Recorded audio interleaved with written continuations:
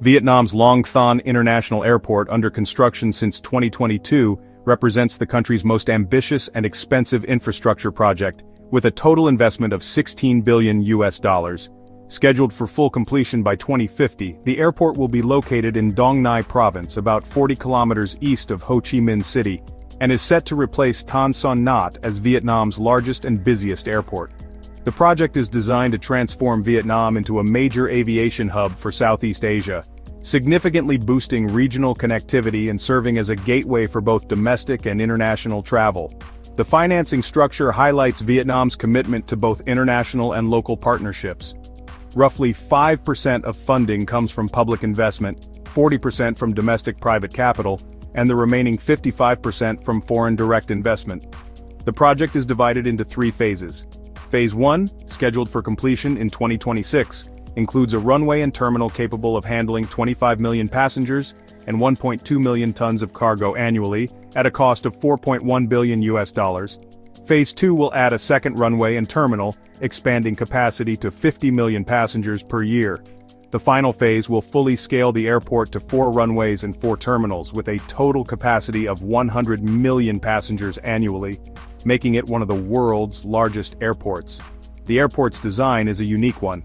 Conceived by South Korea's Hiram architects, the terminal is inspired by the lotus flower, a national symbol of Vietnam.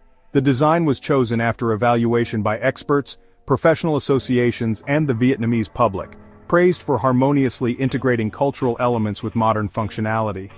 Hiram has also been awarded supervision responsibilities, showcasing its ability to provide integrated design and construction management services.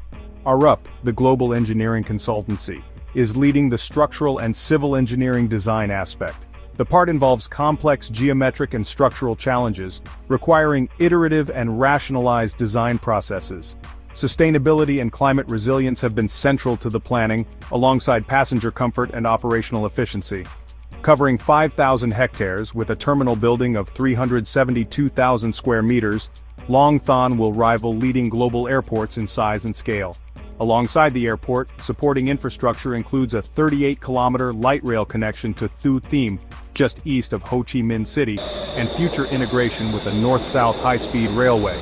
Construction involves a consortium of Vietnamese companies including Vinaconex, Recons, Nudicons, Sol E&C, and Hanoi Construction Corporation. Work on the runway began in late 2023, following calls from Vietnam's Prime Minister to accelerate progress. When completed, Long Thanh International Airport will not only redefine Vietnam's aviation industry, but also stand as a symbol of the nation's modernization and its emergence as a major player in Southeast Asia's infrastructure and transportation network. Thank you for watching. Remember to subscribe and see you in the next video.